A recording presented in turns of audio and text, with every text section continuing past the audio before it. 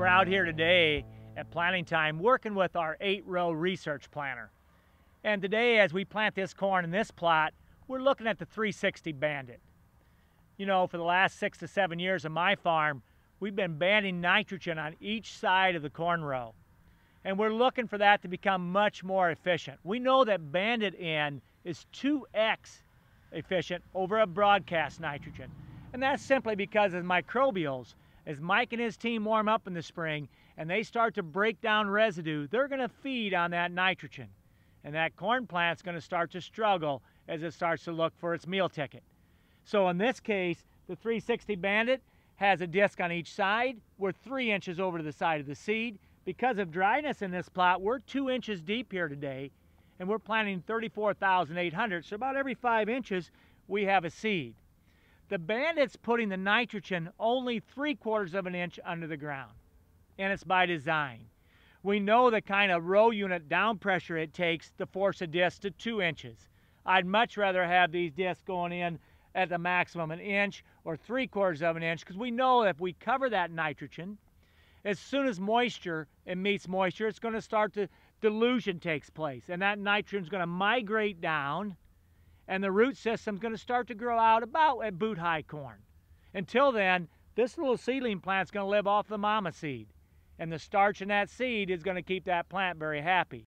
Then at V5, the crown starts to set, and as those crown roots come out, they're going to meet the Bandit nitrogen coming down on each side at that 3 inches over to the side. And by being just 1 inch or 3/4 of an inch under the ground, we now have nitrogen in the perfect spot to keep that plant very, very happy.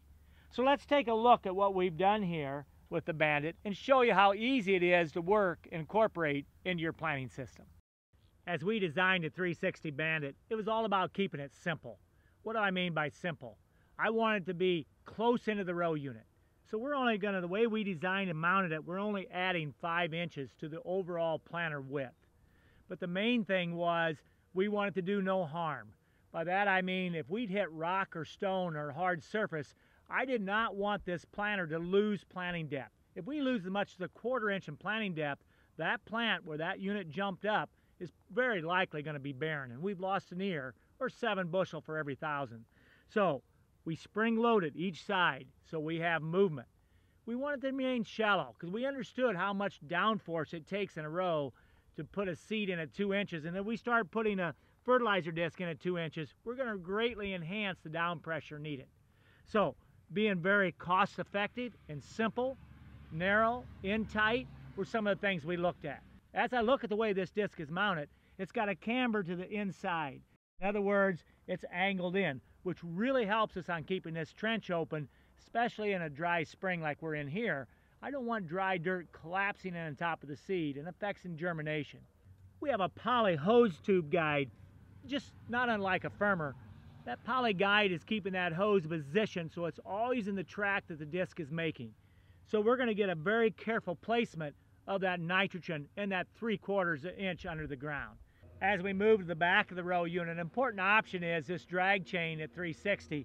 We added some simple brackets that were strong enough and they're wide enough that this chain is going to help cover any type of issues as we drag soil, not over the top only of our nitrogen bands, but also if you have any slotting taking place, whether you're no-till or conventional till or strip till. I love what a chain will do over the top of a fresh seeded row.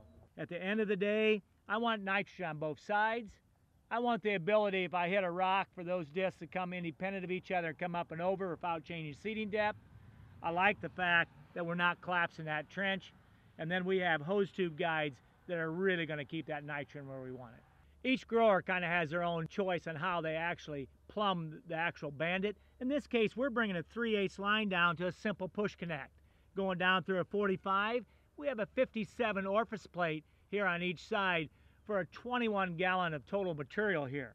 15 gallon of 32% and 6 gallon of a thiazole. For our farm, we put sulfur on every time we apply nitrogen. So we're all about saving inputs and positioning nitrogen to win. And that's why I get so excited about the 360 Bandit.